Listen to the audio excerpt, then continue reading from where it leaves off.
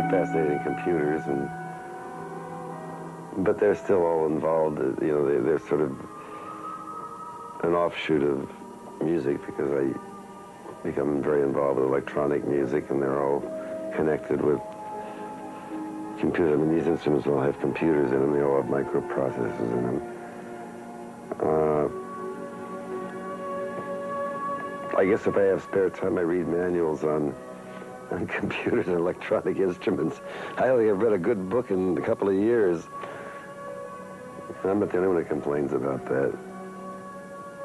My hobby is when I have time is to lay in the sun on the beach and read a book, a manual.